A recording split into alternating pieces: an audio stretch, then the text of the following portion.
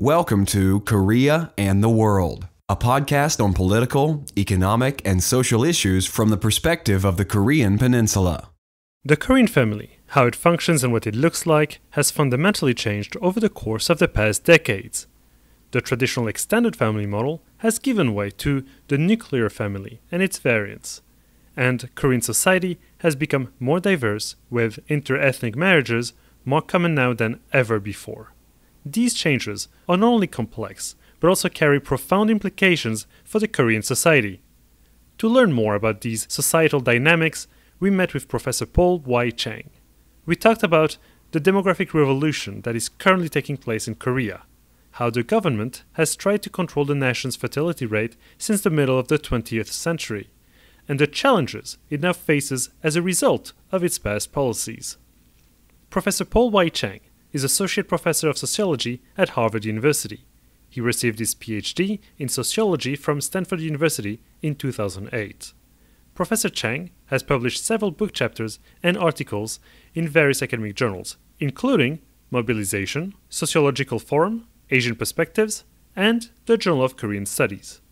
His current project focuses on the emergence of non-traditional family structures in South Korea, including single-parent households, single-person households, and multicultural families.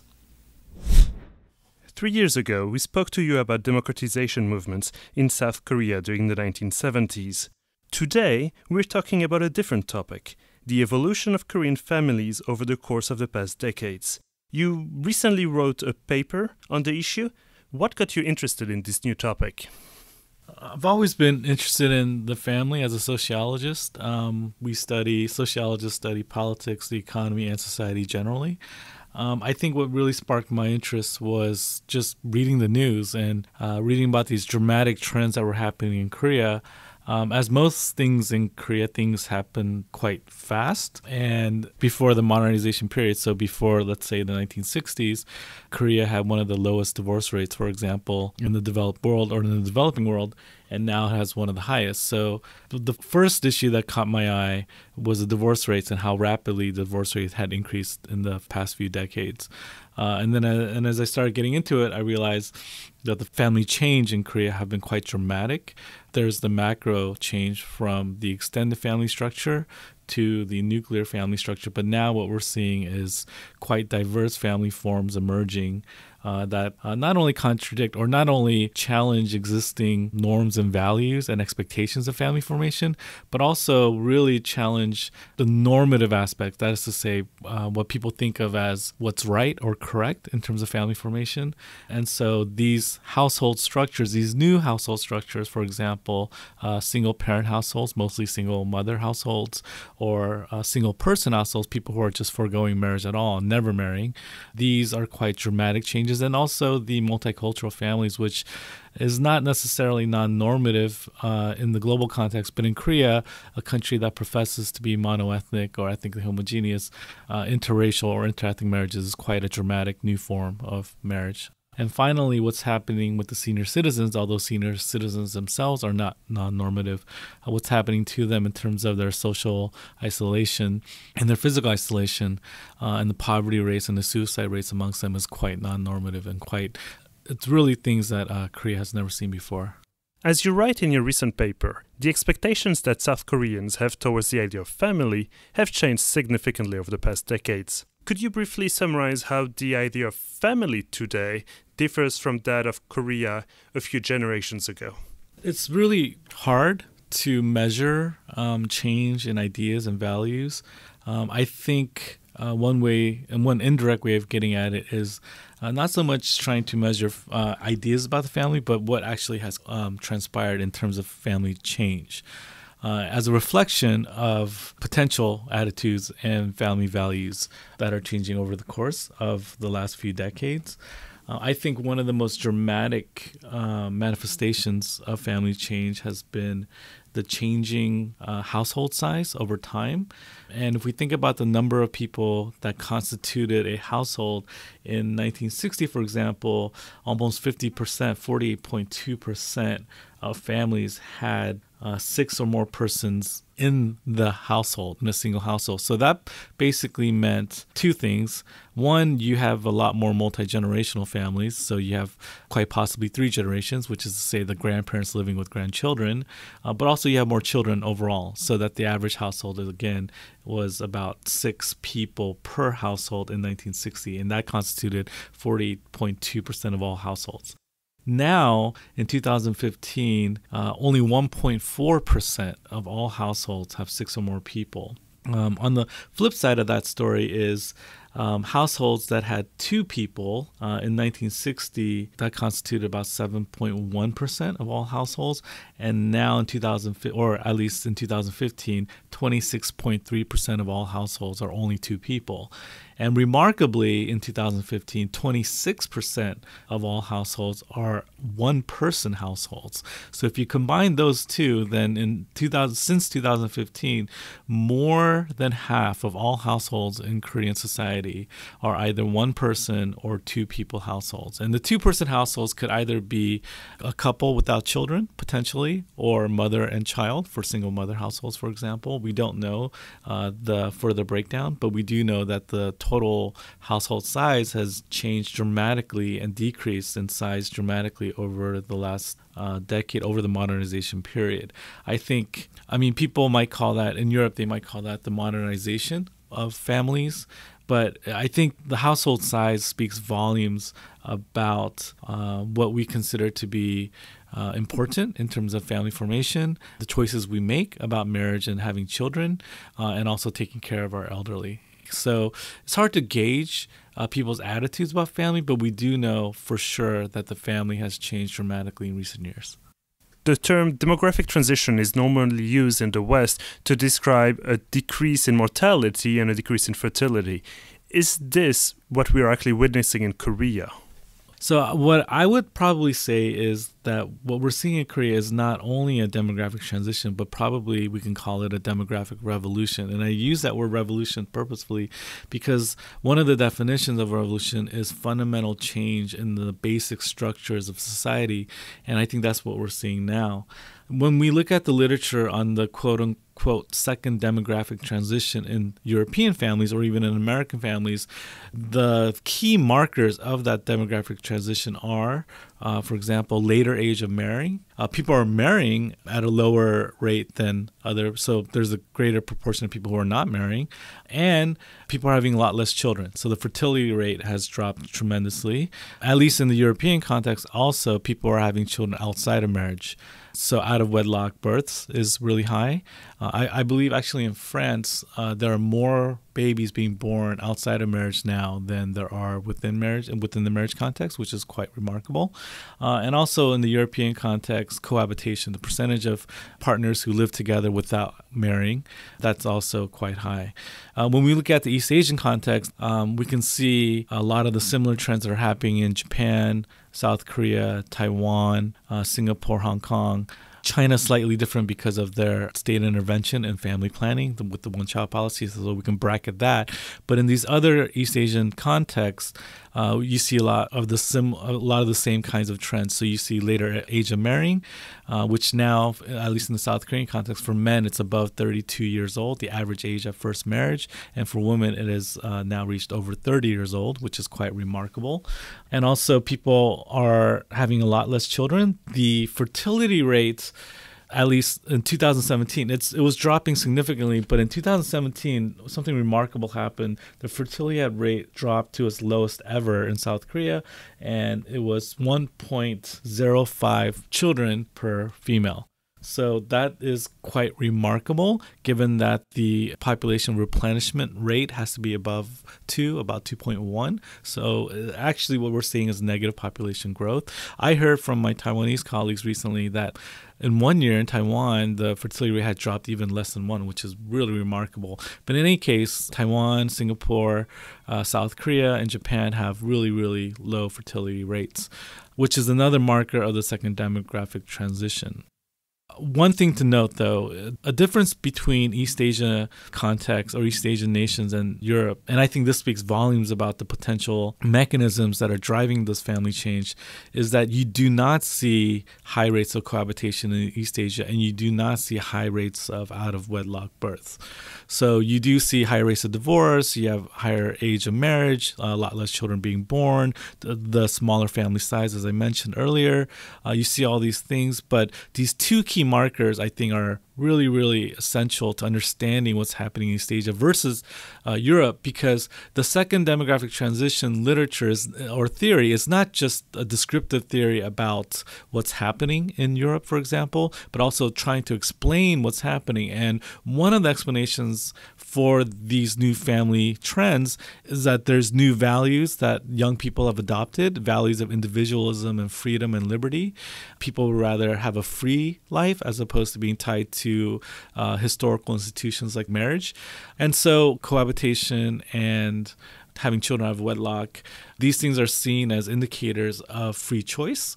But the fact that we don't see them in East Asia, I think, again, speaks volumes to the potential differences in the motivations or the mechanisms that are driving this. Based on my preliminary research, I don't think that what's driving family change in East Asia is about freedom and liberty and free choice. It's really about a precarious economy and the difficulty of being able to afford families, or at least for women, the difficulty in having a healthy work-life balance so that women who want to maintain their careers are unable to do so if they have a lot of family duties, partly because Korean men do not really help out in the house in regards to household chores. So I think what's driving the family change or the demographic revolution in East Asia, the motivations are quite different than what's happening in Europe, although when we look at the macro trends, we do see similar patterns. What are the implications for the Korean society of these changes to the Korean family structure? So I think that is the crucial question. It's not just that the family is changing, but I think the kinds of trends that we're seeing in South Korea and again in East Asia generally are so compelling because it's fundamentally going to reshape what Korea is and what Korean society is. So, for example, one of the consequences of having such low fertility rates and people living longer generally is what they're calling a super aging society. Japan's been on a super aging societal trend for a while, but Korea's quickly catching up. And so in about 20, 30 years, when you look at the population pyramid of the proportion of people in certain age groups, you'll see that right now, or 20 years ago, it looked like more like a triangle with a lot of young people and fewer older people. Right now, it looks more like kind of a diamond shape. But over time, what we're moving towards is a reverse triangle, so that we're gonna have a lot of old people at the top and very few young people at the bottom. That obviously is gonna have implications for the labor force participation and whether or not society is going to be able to support such a high proportion of older people. We might think about whether pensions are going to last, at least in the American context, Social Security, health insurance, and on and on. So I think that's one of the larger macro implications of family change. There are a lot of other important manifestations of family change. The fact that people are marrying less. When we break it down a little bit further, we can see that it's not that everybody is marrying less. There are certain groups that are more likely not to marry. For example, upper class or highly educated women tend to marry less than their lower educated counterparts. And also on the flip side of that is lower educated men or lower class men are not marrying as much as higher class men. And that is important because that has led to secondary consequences, at least for the lower class men. They're starting to outsource their marriage partners outside of Korea, partly because the government had sponsored marriage tours initially, but now it's diversified. Not only are they looking for brides in China with the Chosunjok or the Korean Chinese, but also now they're looking in Southeast Asia. And so in 2005, at its peak, 13.6% of all marriages in Korea were between different ethnic groups or different racial groups. That is to say international marriages, which is quite remarkable. And after that peak, it plateaued for a while at about 10%. It's dropped now to about 7-8% of all marriages, but that's still quite remarkable because that's basically saying that about 1 in 10 marriages are between a Korean and a non-Korean person or an international marriage. one of the consequences of that is currently, or in 2015 anyway, there are over 300,000 marriage migrants in Korea, the great majority of them being women, and they're starting to have children. And I think that's another consequence. So when we think about the large implications of this, when we think about the number of biracial children, in 2012, it was already over 168,000 children, biracial children in Korea. In 2008, 2.9% of all births were from these quote-unquote multicultural families. But in 2014, that percentage had grown to about 5%. So 5% of all children that were born in South Korea were from these multicultural families, or another way of saying it is that they're biracial children.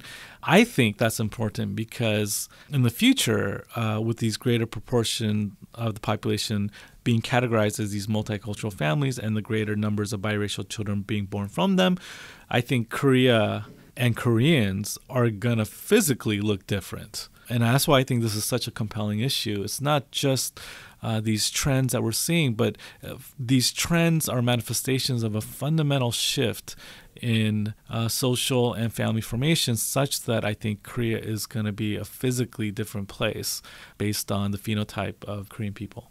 In your writings, one of the explanations you give to these changes is the Korean government, or rather past Korean governments. You give a twofold explanation, one that is economic and another that is political. Starting with the economic side of things, how did Korea's rapid economic growth since the 1960s impact the former families? I think demographers have been quite good about showing these demographic trends over time. I think what I want to do in this project is to hopefully add to that discussion by highlighting the historical foundations of demographic change, specifically, as you mentioned, the economic and political story. When we think about state-led development in the 1960s, 70s, obviously the economic story is the most salient one. And then also the political democratization that we saw in 1987 or in the 80s and continuing today, that seems to be the other salient story of South Korea. I think what we forget is that these economic and these, I would like to argue is that the economic modernization in the 60s, 70s, and 80s and the political democratization in the 80s and continuing to this day are fundamentally tied in direct ways to the social demographic revolution that we're seeing today. And so I'd like to spell some of that out in this project, or I'm trying to spell some of that out in this project. So, for example, the government has always been in the business of affecting family. And not to say, not necessarily because they had strong ideas about what an ideal family was, but they realized that family formation was a fundamental part of the economic development goals that they were trying to achieve. So, for example, in the 1960s, when the fertility rate was over 5 children, that is to say how Korean households were having on average more than 5 kids, the government really tried, ironically, in hindsight it's ironic, but to try to limit the number of children that Korean families were having. So they started all of these campaigns urging Korean families to have 2 children. And the campaign slogan was, it doesn't matter if it's a boy or a girl, let's try to have 2 kids and let's try to raise them well. And that campaign was quite salient in going into 1970 when the fertility rate had dropped between 4.5 to 2.9 children. And then in the 1980s and 1990s, when the actual fertility rate was still hovering at about 2.5 children, the state doubled down on their policy and they actually were encouraging families to have only 1 child. And the slogan there, so if you look at the campaign posters, the slogan was, let's not distinguish between a boy or a girl. Let's just have 1 child and raise that child well. Or even if we have a daughter, let's try to raise her well as opposed to raising 10 sons. Or I'm not envious of having 10 sons. So these posters were quite ubiquitous, and you can sort of see them around. I heard from a couple of interviews that some of the older people, they remember seeing these posters on buses, for example. So they would get on a bus and there were these government campaign posters about having less children. The reason why, obviously that changes now, starting in the 2000s because the fertility rate had dropped so low, and now the government is trying to encourage people to have more kids. But point is that the government has always been in the business of trying to affect family formation. And the reason why the government needed smaller families because they thought that this was conducive to economic modernization. So it was really tied to the economic modernization story. And as part of increasing per capita income as part of their macro export goals, and also their middle class aspirations. So they realized that agrarian societies, you have large families, partly because you need a lot of children to work on the farms, but in a modern economy, the nuclear family is the ideal family size in terms of 2 children, maybe 2 parents and 2 children. And so it was really tied into the government's middle class aspirations for its country. I'm not sure whether or not these campaigns to lower the fertility rate actually had an effect. From my general sort of preliminary archival work, I don't feel like it has, because I feel like, honestly, the government has been sort of like 5 or 10 years behind till actual fertility trends. I think probably more than these sort of campaigns, what fundamentally affected family formation was the change in the economic structure of society. So as part of the economic story, you get rapid urbanization rates, where people are coming out of the countryside, especially young people are coming out of the countryside to go work in the factories in the cities during the developmental period. So, for example, in 1960, less than 30% of the Korean population were living in urban centers. But by 1985, that had jumped up to about 70%, and now over 80% of Koreans live in urban centers. So as people move away from the countryside and move into cities, they tend to live in smaller units physically. So, for example, when you look at the breakdown of the architectural space, you can see that the apartments in the cities are built for smaller size families. But also you get a separation from usually younger people who are working in factories, living away from their more elderly parents who stay behind in the countryside. So I think that urbanization, which accompanied industrialization, I think that had a huge impact on family formation and household size. The second thing that was related to the economic story that had an impact on family formation was the expansion, which was dramatic expansion of tertiary education, or greater opportunities for Korean young people to go to college. For example, in 1980, less than 20, that's quite remarkable to think about it now, but in 1980, less than 23% of Korean women, female high school graduates, were matriculating into college. In 1980, the rate for men was about 30%. Now, Korea has one of the highest matriculation rates in the entire world, hovering at about 70 to 75% of all high school graduates go on to college, which is quite remarkable. Obviously, one of the consequences of going to college is that you're going to try to turn that educational investment, that human capital, into a career. So even for women, for example, if they go to college, not many of them want to, after college anyway, settle, marry, and just stay home. I think most young women want to work. The choice to work and the choice to go to college itself has directly impacted the age at first marriage. So the age of marrying basically is getting pushed back initially because of school, to finish school, but now to start their careers. And again, because once you have people marrying later, then people are having children later, and people are having fewer children overall.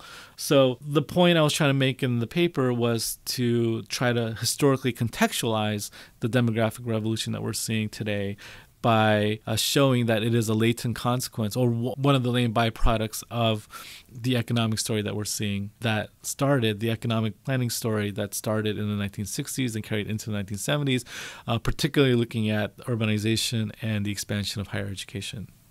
The data that I have shows that, for example, in 1963, about 37% of women were working. And now in 2014, about a little over half, so over 50% of women are working.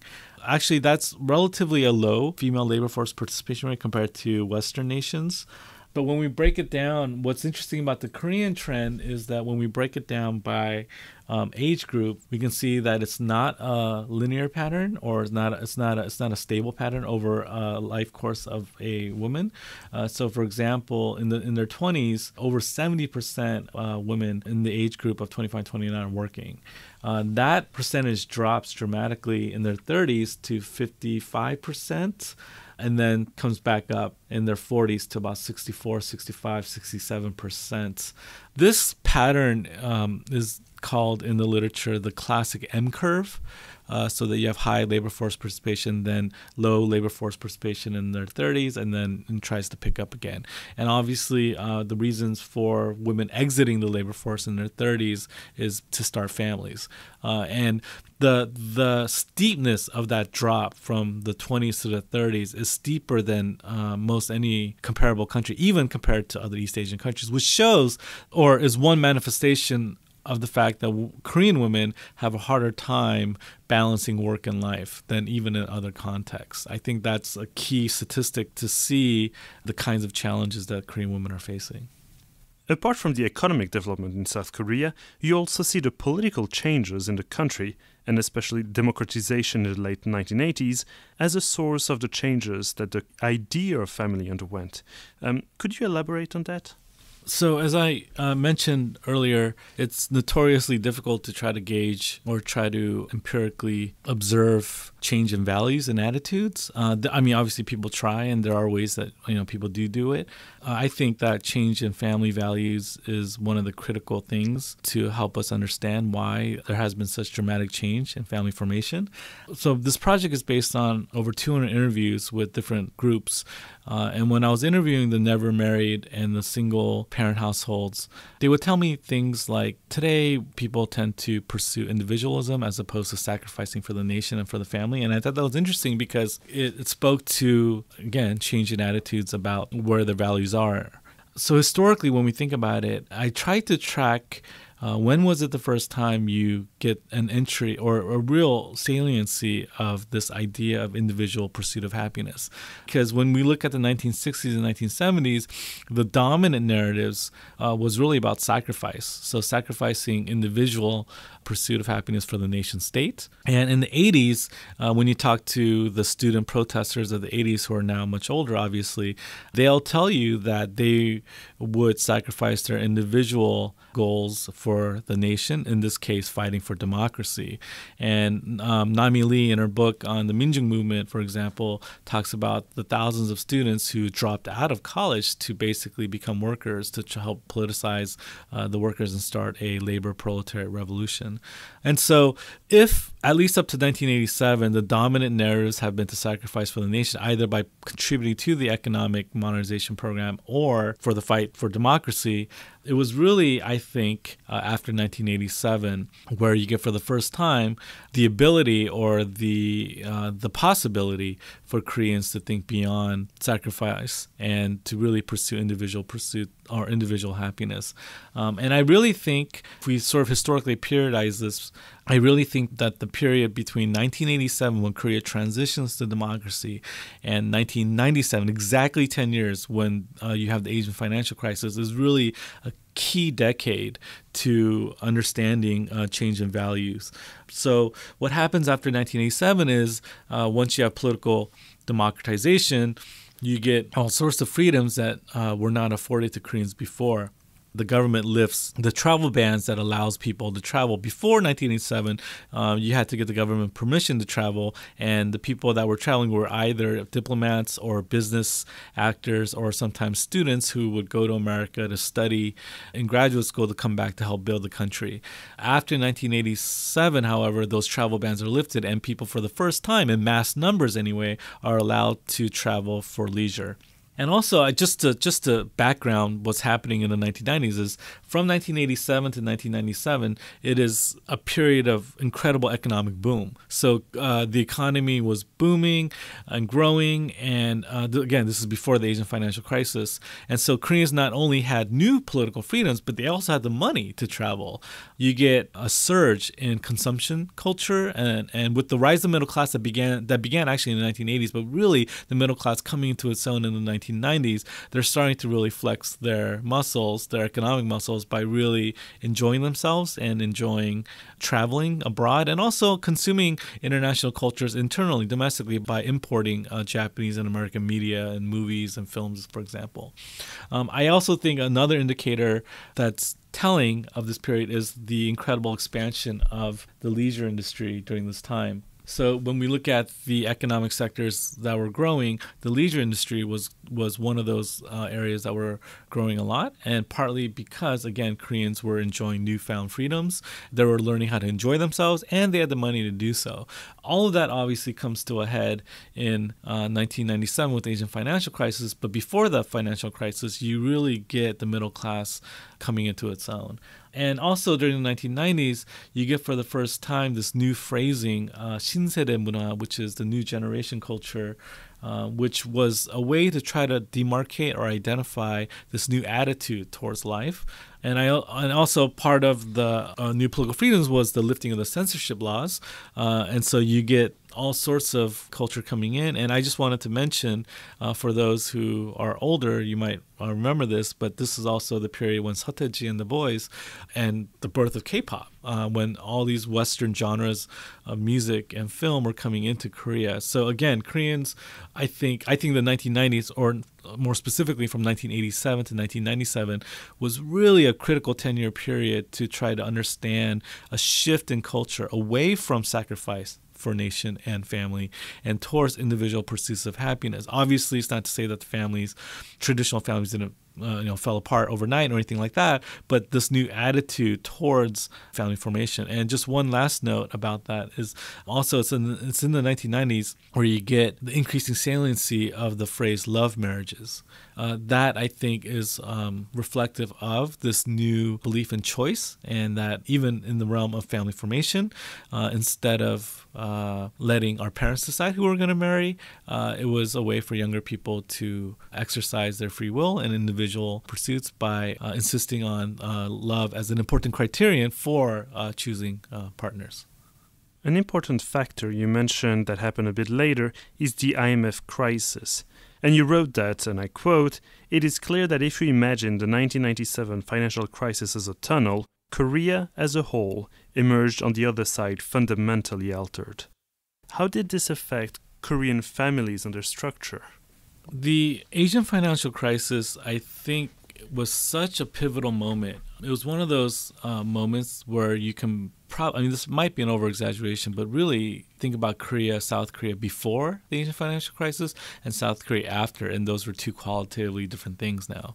I mean, everyone knows the story about how it changed the economy and patterns of labor formation such that you get new neoliberal economic policies pervading Korea's business sectors and government policy even. I think what we see after the Asian financial crisis was the catchphrase is a heightened sense of precariousness or precarity. And these things are manifest, and for example, in high unemployment rates, high suicide rates, hyper-competitive educational culture, increasing polarization of the wealth distribution so that you get a declining size of the middle class and you get the richer becoming richer and the poorer becoming poorer.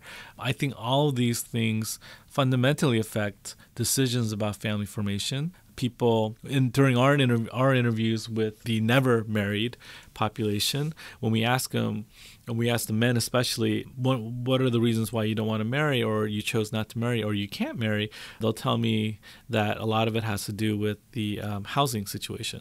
There's no way that they can afford housing in Seoul City. Therefore, no Korean woman would probably want to marry them. And that's actually a quote from several of the interviewees that we talked to. On the flip side, for women, they've told us that because it's so important to have double income, they have to work. And even if they do marry, now to survive in Korean society, you need dual incomes. So the husband works and the wife works. And if the wife works, then they can't have 2, 3, 4 children. And they chose to, again, maybe have one child and raise that child well, as opposed to having multiple children, or on the flip side, maybe not even having children at all.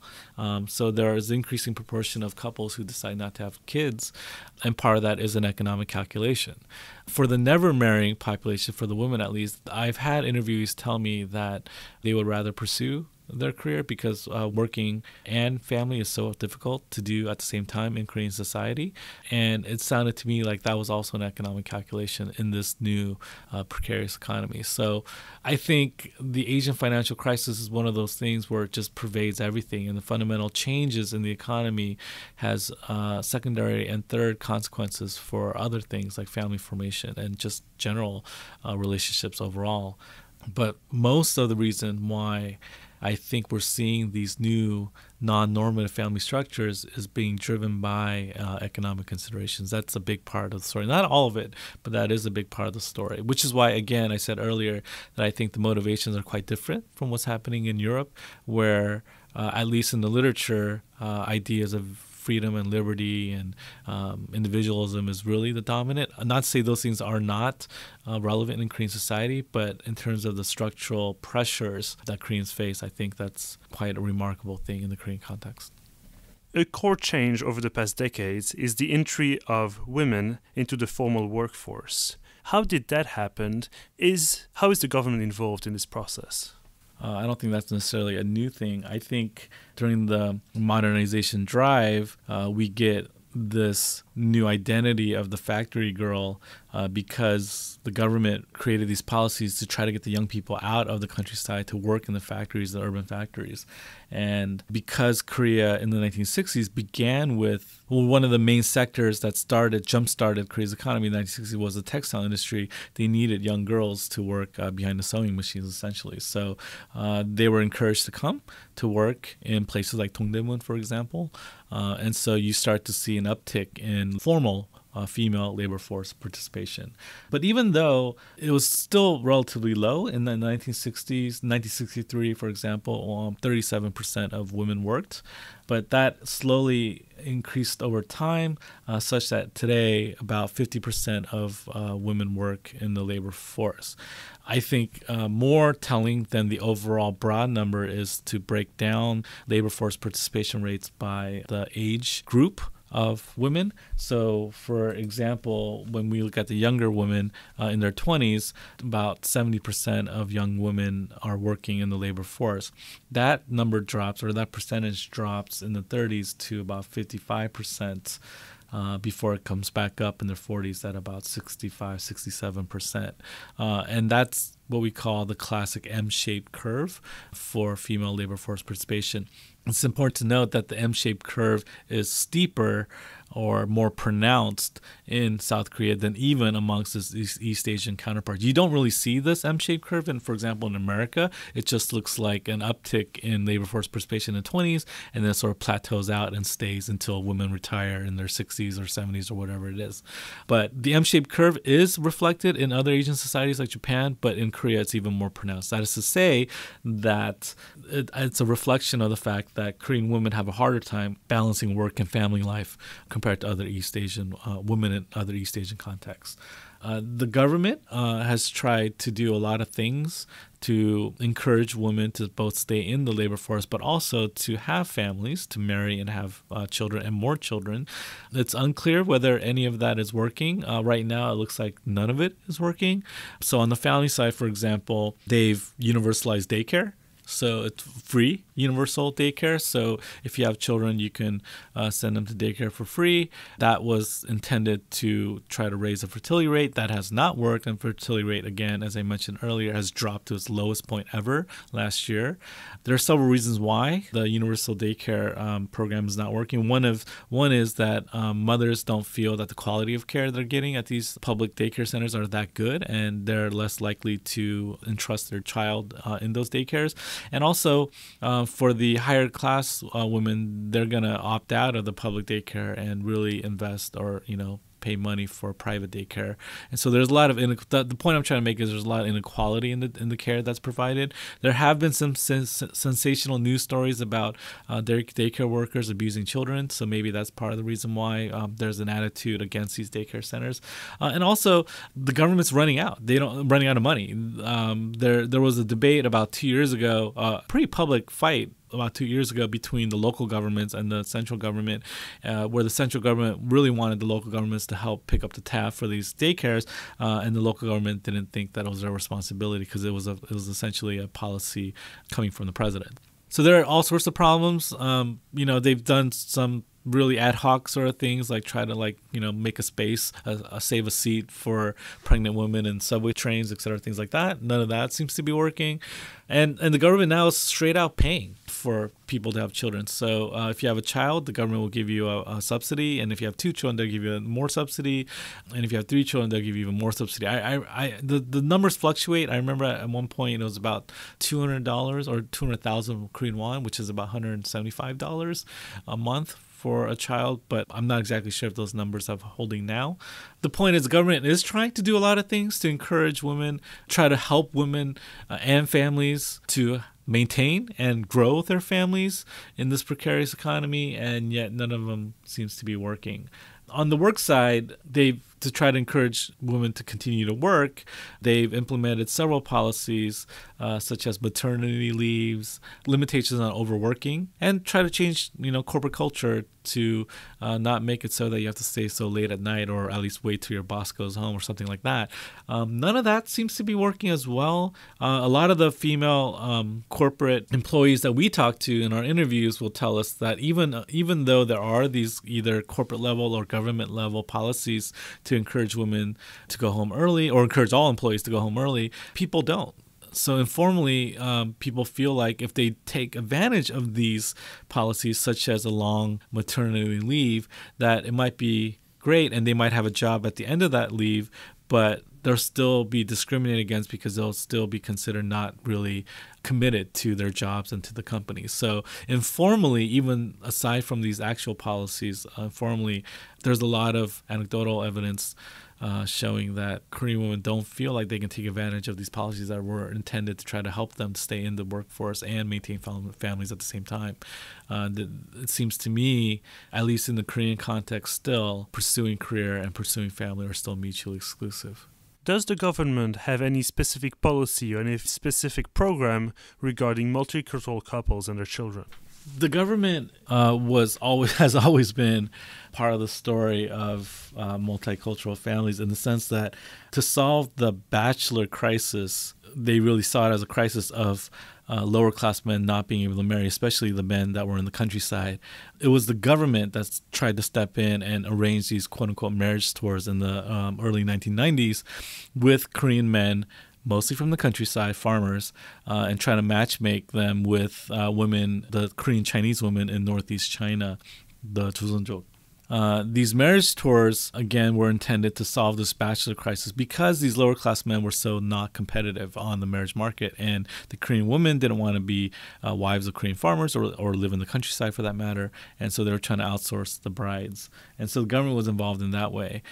Since then, as I mentioned, there are over 300,000 marriage migrants. The pool of brides, or the pool of countries that these women are coming from to marry the Korean men, have diversified dramatically to include Southeast Asia. So after the Joseonjok and the Han Chinese, the third largest group is Vietnamese women at about 15% of all marriage migrants in South Korea.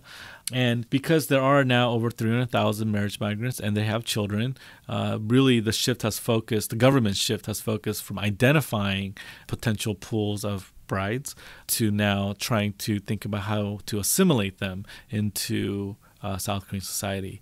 And I think the term multicultural is actually quite dishonest, because the government's policies are not multicultural. It is not to celebrate multiple cultures.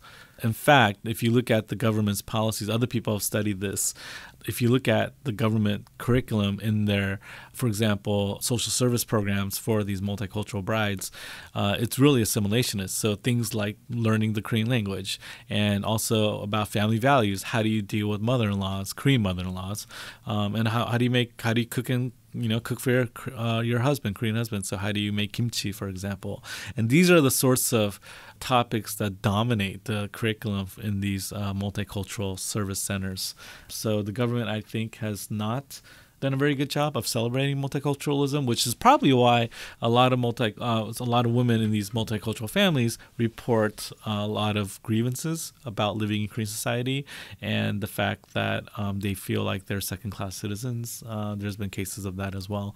I think the multicultural family, or this trend in multicultural families, is going to be quite dramatically important as time goes on. So I already did mention that in 2014, about 5% of all births were from these multicultural families, so these biracial children.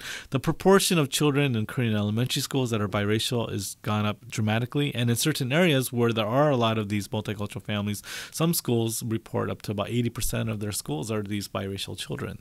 Part of the reason is because, one, there are a lot of multicultural families in these areas, but two, because the Korean families are pulling their children out of the schools. In a recent report, there was a story about Korean mothers who did not want their Korean children to go to school with these biracial Korean children. They're also Korean, obviously. And so they started pulling them out. So that what we're getting, potentially, at least in Seoul or some parts of Seoul, is a concentration of biracial children in certain schools and Korean children in other schools. So that's one thing to keep an eye on, is the potential discrimination that these biracial children are going to face in Korean society. The other thing, if we think further, because the first batch, quote unquote, of these biracial children are now coming of age, going to high school and starting to enter colleges, there are long-term implications. I just want to point you to a really remarkable Brookings Institute report written by Professor Catherine Moon at Wellesley College. And in that report, she talks about the long-term implications of this demographic revolution. So, for example, let's take the unification policy. When you look at the government's unification policy articulated by the Ministry of Unification and other government agencies, clearly the justification for unification with North Korea is because Koreans are of the same ethnic group or ethnically homogeneous. So what happens to the fundamental justification for unification if it's based on ethnically homogeneous population when in fact the South Korean population is no longer ethnically homogeneous? So that's an implication. What happens when because you have mandatory military duty in South Korea? What happens when a significant number of biracial men are having to serve in the Korean army? All of its ethnically driven nationalistic culture that's involved in the military. So that's another implication. Another implication that Catherine Moon mentions in this report is the increasing divisions between what she calls, quote unquote, new Koreans. So as you know, there are thousands, tens of thousands now of North Korean refugees or defectors in South Korea. And in her interviews, she started seeing this pattern where North Korean refugees are criticizing these multicultural families for getting all sorts of these government subsidies and welfare and support when they are the true Koreans, but they're not getting it. And then on the flip side, these multicultural families are criticizing other groups, including Korean women, because they're the ones here to have children. They're the ones here to basically save these lower class men by marrying them and having children, and thus helping the nation out by increasing the fertility rate and those kinds of things. And so there's a narrative of who gets to belong in Korean society, either based on ethnic, racial categories or contribution to society, or based on other factors.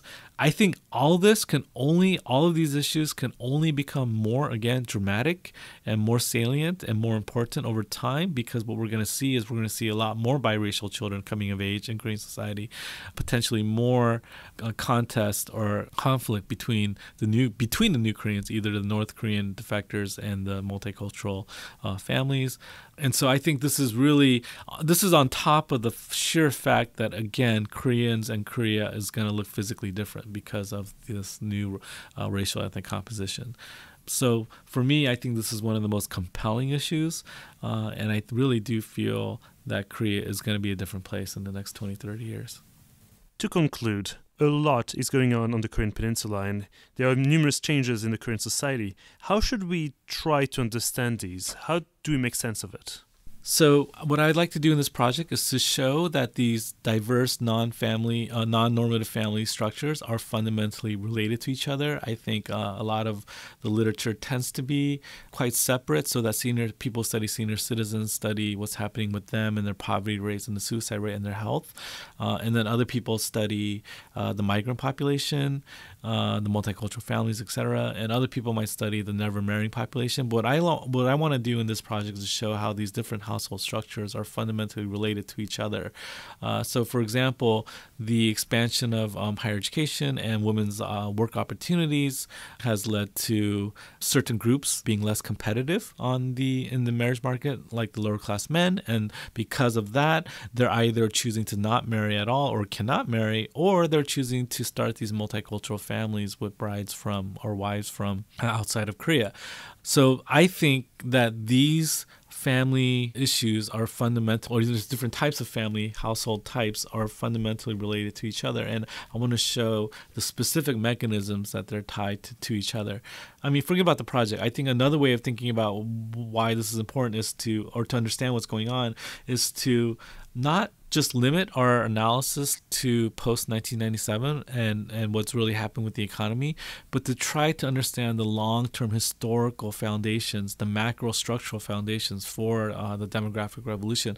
And as I mentioned, the government's policies to industrialize and the urbanization policies that they implemented, the expansion of tertiary education, higher education, and the political liberalization after 1987, how that led to this new 신세대, new generation culture, I think are the foundations, the cultural, the economic, and the political foundations that undergird this new demographic revolution. So already on the eve of financial crisis in 1997, when the country collapses, you already had these fundamental change. You had a highly urban population, a highly educated population with a lot of women going to school and going to work, and you have new freedoms, 10 years of enjoying freedoms by 1997. Censorship laws were lifted, travel bans were lifted, and there's an influx of Western culture, this rise of individualism, as I mentioned. The point I'm trying to make is that the groundwork was laid before the Asian financial crisis in terms of, again, the economic, social, and political groundwork. And what happens after 1997 is that once the economy changes into the new neoliberal economy that we have today, all of these foundational factors come into play, and you get the dramatic diversification of non-normative families, household structures that don't conform to expected values and understandings of what a Korean family is. Professor Chang, thank you once again for participating on our podcast. Thanks for having me again. This was Korea and the World. To make sure you don't miss our next episode, bookmark our website, koreaandtheworld.org, subscribe to our podcast on iTunes, and follow us on Facebook and Twitter.